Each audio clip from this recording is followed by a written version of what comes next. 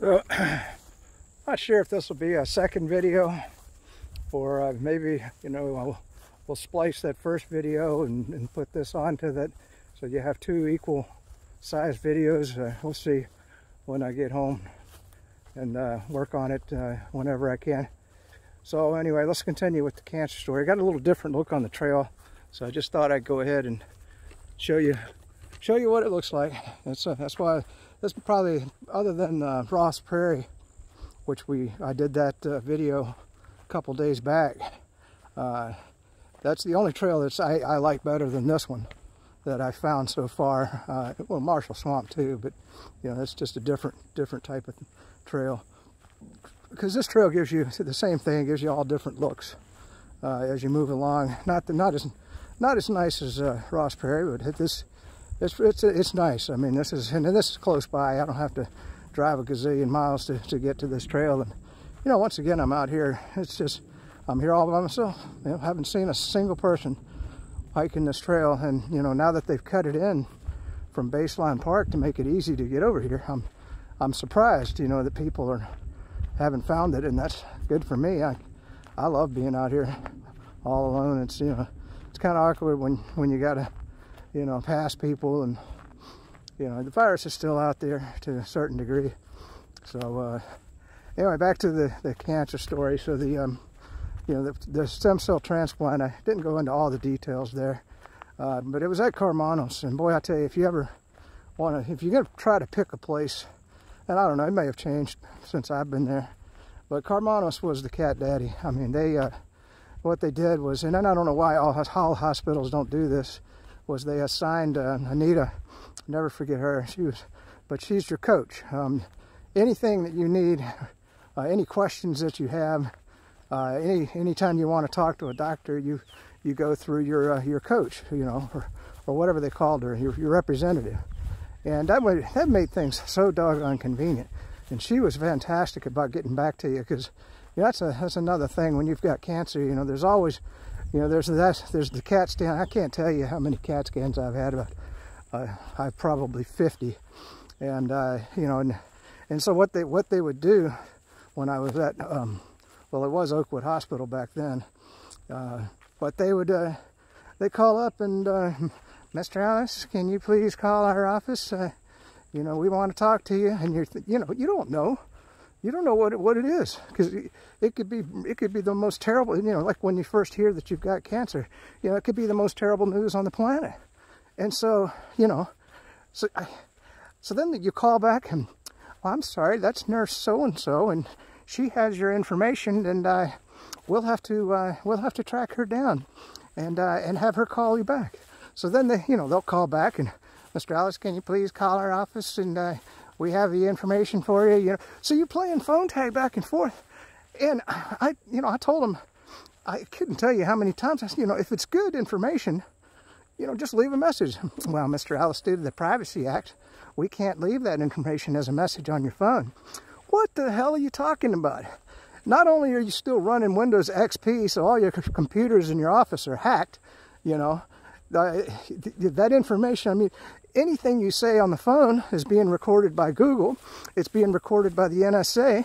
It's being recorded by your ISP. There is no damn privacy. Don't tell me about privacy. This is the stupidest thing I've ever heard of. Just let me know if it was good, So, then finally you get through to them. Yes, everything looks good, Mr. Ellis, from your CAT scan. There's no sign of the cancer that has come back, and we're happy to tell you, And so you just beat yourself up for 2 days trying to just talk to the one person that can tell you that on the phone, so that it can be recorded by the whole damn universe. That's just, man, I tell you, this world is so messed up sometimes.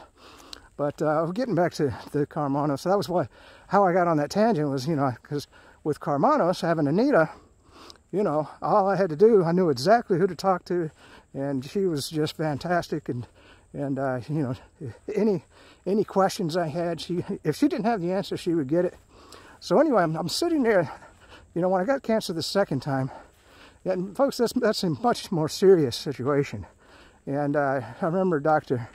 I think it's Uberti, and he comes in and he says, I'm sorry to say, Mr. Ellis, but we're going to try a stem cell transplant. He says, but our success numbers with the procedure that we're going to do is very low. You know, you're only going to have a chance, about a 20 to 40% chance of surviving, you know, this round of cancer. So he says, I hope you can get your affairs in order, you know, in case this doesn't work. He says, because, you know, we'll see how it goes. And then he left, and so I was sitting there with Anita, and I, you know, of course, when I got cancer the first time, you know, we went to the University of Michigan before I decided to go with Oakwood, which might have been a mistake. And the reason why I went with Oakwood was because they had a clinical trial going. Okay, you know, if you're going to go through cancer, you might as well sell your body for science. You know, try to help some other people. And so the clinical trial they had at the University of Michigan, there was a 50-50 trial. You had a 50% chance of getting the new treatment, and 50% chance of not getting it, because they needed that blind study. And I think that's called a blind study. You know, I'm not a medical person other than I've been through it as a patient. And but the Oakwood clinical trial, which didn't work out anyway, the first time, that was a 100%er. You know, so because that was the Avastin, I think, that perforated my bowels. They were trying to add that into the cocktail to see how it would do, you know, and that's why it was a trial, and it didn't do good for me. but you know, it might have worked with some other people. You never know. But anyway, so I met Carmanos, and it just popped into my head. I said, you know, if I'm going to die, I said, you know, 60% chance or 70% chance that I'm not going to make it. I said, is there a clinical trial, you know, that I can get in, just, you know, so that they can learn something from me? And I looked up, and she goes, well, there was. She says, and I said, oh, that piece of paper on the wall there. She goes, yeah. She says, but I think that's already, because, you know, they only run so many test cases. You know, they don't continue the trial forever, you know. And she says, I'm not sure if they're still doing that trial or not. She says, but I'll find out. And I said, okay, cool. And so she came back, and she says, well, you're either in luck or you're out of luck, because you're the last person to get into that clinical trial if you want to do it, you know. And I said, hell yeah, I want to do it. She goes, well, okay. You know, she says, I'll do the paperwork, and we'll get you into that clinical trial. And so what it was, that particular trial was, it was Dr. Lum. He had come up with a new addition to the, because, you know, they had been doing stem cell transplants for, you know, 15 years. Now, the only thing that had changed over the years was they got better at the cocktail that they give you. And I mean, it wipes you out. I mean, it's not like that first round of chemotherapy. This one actually, that's why they got to harvest your stem cells, because it actually stops your immune system completely. It stops your bone marrow from producing stem cells. And if you can't produce stem cells, folks, you're dead. That's it, you know. You got no immune system at all. And after this transplant, you don't have an immune system. But anyway, so continuing on there. So I was the last person to get into the trial. And what the trial was, and it's just an amazing idea that he came up with. And it sounds simple in hindsight, but what they did was they harvested, you know, while they harvested my stem cells, they harvested my white blood cells, okay? Because, you know, when you think about it, you have no immune system after the stem cell transplant. And and then what they did was they took the white blood cells, and I'm pretty sure it was Rituxan, and they treated them with Rituxan. And the theory is that, you know, the stem cell transplant, that the point of it is to wipe out all the cancer cells. But that's why, you know, you only have a 40% or 20% chance, because more than likely those stem cell transplants don't get all the cancer cells, and then it comes back, you know, again, and then your odds go down even further. So, you know, that's why they wanted to improve on that somehow. So the theory is that they would, you know, harvest those white blood cells, and then after the stem cell transplant, you know, maybe just a couple of days after it, or maybe it might have been longer, they inject the white blood cells, you know, back into your body. And so of course that's exactly what, and with the theory that it was going to mop up any cancer cells that remained, that the stem cell transplant didn't wipe out. And so okay. I mean, I'm glad that, and by the way, the Leukemia and Lymphoma Society, they paid for that whole thing. That was $26,000 for me to participate in that clinical trial, and they paid for all of it. So that is a great charity, and if you look them up, most of the money that you give to them doesn't go to administrative costs. It actually goes to helping people and research. They're very low cost on the administrative side, so it's a really well-run and excellent charity. It's one that I give to, of course. I'll never pay them back, probably the $26,000, but I give to them. So, all right. So getting back to the story. So I'm up there, and man, I tell you what. Imagine the worst case of the flu that you've ever had in your lifetime. Okay, that was me on that bed. I mean, I could, and the chills. I'm laying there just shaking away, and sweating, and the cold chills. Your teeth are going, and you just like, And so the doctors came in. They come into the room, and I'm thinking something's wrong, right? Because I mean, why am I having this major reaction to, them giving me back the white blood cells? And now the doctors go, oh, isn't this fantastic? Look how sick he is. Oh my gosh, this is wonderful. This is absolutely wonderful, Mr. Elvis. We're so happy for you. You're sicker than a dog. They didn't say that to me, but I mean, that's more or less what so they were all clamoring, so they're happy as hell. And that was, I didn't realize it, by being that sick, it was evidence that the white blood cells were doing something, or they might have, the clinical trial might be working, because that's what they wanted. They wanted you to get really, really sick, because that means your body, or those white blood cells, are fighting off those cancer cells, And it turned out, how lucky. That's the reason why I'm still here, folks. That clinical trial, because I believe, I'd have to look it all up. I didn't ever go back, but I think the success ratio with that particular treatment was very, very good, and they might have adopted that as standard practice now, years later. I'd be curious to find out. I doubt Anita's still working at Carmanos, but could always just give her a call and ask her about that. So that was the story at Carmanos. So we will finish on it down. I'm sorry, you guys, but so after you get your stem cell transplant, they have to put you in the bubble portion of the hospital. When I call it a bubble, it's an area, it's biologically, or I don't know what you call it, but it's maintained. They've got huge filters that, there's no germs. There's no germs, no bacteria, nothing is allowed on that floor because of these huge systems that filter the air at all times to keep it as clean as possible. And that's why. The stem cell transplants are expensive, because all that equipment costs a lot of money. But anyway, that was the hard part, because I'm up there with the hardcore cancer patients that are on that floor with me. And the saddest story that I had was I was, because you got to exercise, so you get up and you got that stupid pole and you're holding on to it, walking around the hallway, and I walked a lot. I tried to, because they want you to exercise as much as you can.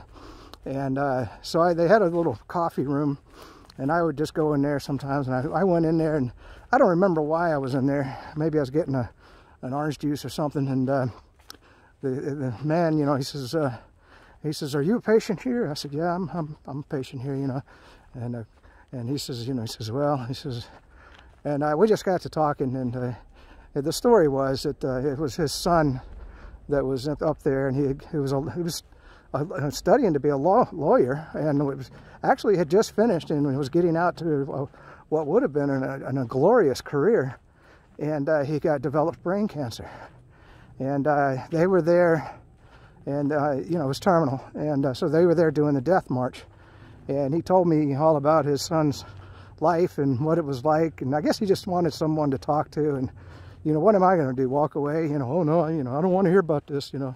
So it made it very personal for me when his son died, and you know, and you know it, you know, because what they do is they rope off that area so you can't walk through there, you know, rightfully so, and until they can get the body out from off the floor. And I you know, I had to see that a few times. Hey man, check this out. Oh shoot, it was a turtle, but he went he went underground on me, man.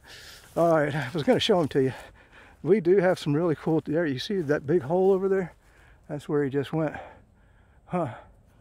Yeah, so every now and then they'll be right along the trail here, you know, and if I ever get one while I have my camera, I'll show you what they look like. And you know, there's different varieties, of course, but so that's a sad story. And so you know, while you're there, and so that, I mean, go one more story. This is kind of funny, but kind of sad too. So I'd been up there a month, and I was trying to eat the best I could. And in hospitals, I tell you what, the food sucks. You know, it's full of just high fructose corn syrup. I mean, I don't even, what are you serving a cancer recovering patient? The garbage food, you know.